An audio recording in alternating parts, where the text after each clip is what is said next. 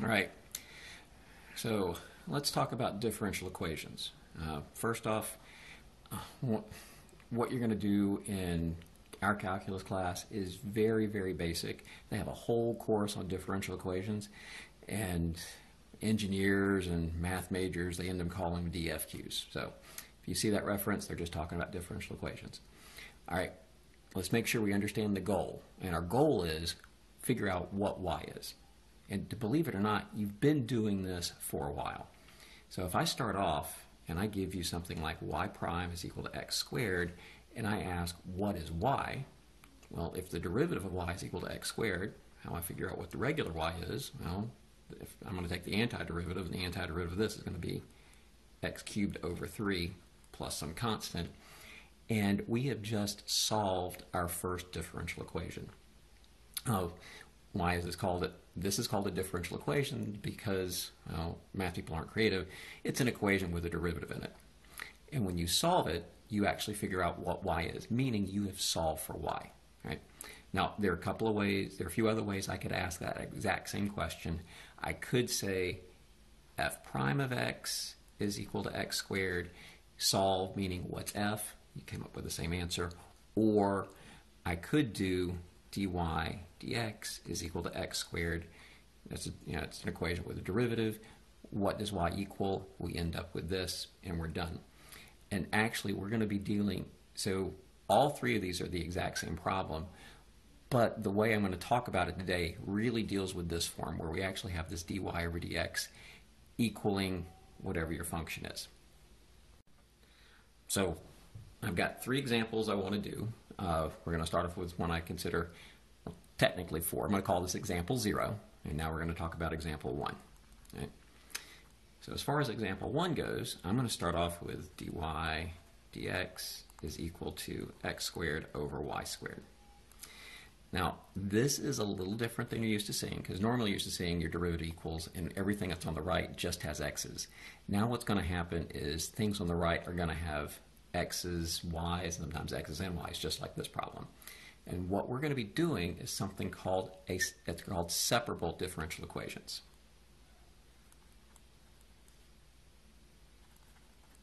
And the reason they're called separable differential equation is you can separate the variables. And here's your general rule of thumb. You got a dy over dx. Right? First of all, I want you to treat this as a fraction where we have a dy and we have a dx.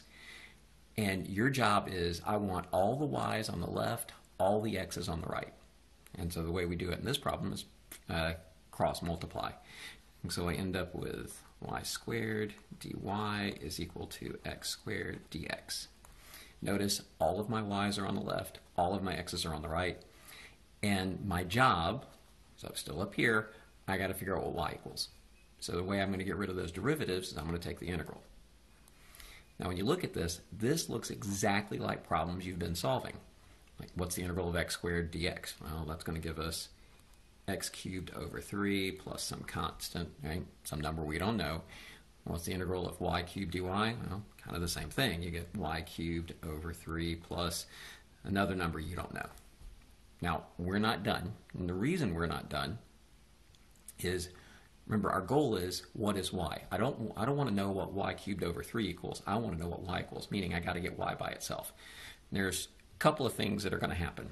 First, all right, let's clean up these numbers we don't know. So if I go through and I subtract this number I don't know from both sides, let's talk about what happens here. So I end up with y cubed over 3 equals x cubed over 3. And you know what a number you don't know minus another number you don't know? It's still a number you don't know. All right. So notice I got the one number we don't know. We're not done yet. I still don't have y by itself. So to get y by itself, I'm going to multiply everything by 3. I'm going to multiply everything by 3. Well, let's see. See, that's going to cancel, so that's going to give me y cubed. That's going to cancel 3. That's going to give me x cubed plus, you know what 3 times a number you don't know is? It's still a number you don't know. Right, no need to have a 3c or c divided by anything. Anytime you add or subtract a number you don't know plus another number, it's still a number you don't know. And we're still not done because I got to get y by itself. So my final step is I'll take the cubed root, and so I end up with y is the cubed root of x cubed plus c. Now, there are two types of answers you're going to be asked for as far as differential equations. This is called the general solution. And the reason it's called a general solution is it's got a c in it. You don't know what that number is. Right? The other type of solution we're going to talk about is something called a particular solution. In a particular solution, they have to give you more information. Like when they give you your original differential equation, they'll have to give you some more information. They've got to tell you, like, oh, let's say y of 0 is equal to 2. And what they're effectively doing is they're giving you a point to plug in. They're saying when x is 0, y is 2. So if you're given this point, which is called an initial condition, when I plug in 0, I better get 2. When I plug in 0 for x, I better get 2. So when I plug it in, let's see, I'll plug the 2 in for y equals the cubed root of 0 cubed plus c. Well, that's just 0. When I cube both sides, I end up with c is equal to 8. I've now figured out what c is, so my particular solution is going to be y is equal to the cubed root of x cubed plus 8, and we have now solved our differential equation, meaning we figured out exactly what y is. Now, as far as figuring out what the c is, sometimes it's easier to figure out what c is at the beginning, at the end. You can figure out what c is at any point after you've taken the integral. Notice we've taken the integral. I could try to figure out what c is at this stage, because if I were to plug in 0 for x and 2 for y at this stage, I would get 8 is equal to 0 plus c, and so I'd find out that 0 is equal to 8 at this stage. And then, of course, I'd finish solving it, and I have my particular solution. All right, example number 2. So let's start off with dy dx is equal to x squared y. Notice I have a derivative equal stuff, and I got a bunch of x's and y's on both sides, on this side. And our job's still the same. To solve a separable differential equation, I want the y's on the left and the x's on the right. So I'm going to have to I'm going to multiply both sides by dx and divide by y. And so I end up with dy over y is equal to x squared dx. Y's are on the left, the x's are on the right. Now I can take the integral of both sides, and let's see, this is still going to give me x cubed over 3 plus some number. And now when I take the integral of dy over y, we got to remember, oh, that's kind of the tricky one, so you better remember that's natural log of y. So now, and technically there's a plus c, but in practice, here's what happens. You could put a plus c here and a plus c here and then subtract them and get the c all the way on the right. Honestly, at this point, once you take the integral, go ahead and put a plus c on the right-hand side, knowing that we're just taking care of all the numbers we don't know and sticking them on the right. Now we have to solve for y. So to solve for y, in this case, let's see, we got to get rid of the natural log, so we're going to raise both sides to the e. So we end up with y is equal to e to the x cubed over 3 plus c. And at this point, I need to talk about, got to review some basic properties of exponents.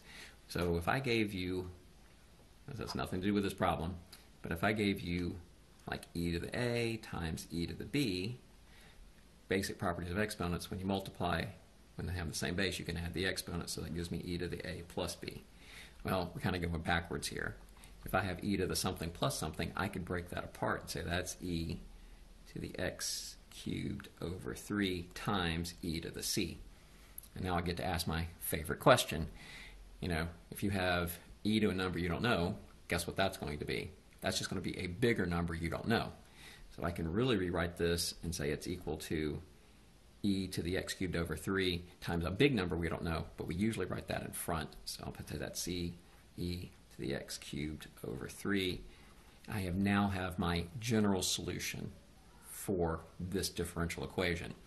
Now, if I wanted a particular solution, the problem would have to give me more information, and typically that more information could look like y of 0 is equal to a negative 2, which means when you plug in 0 for x, you better get negative 2 for y.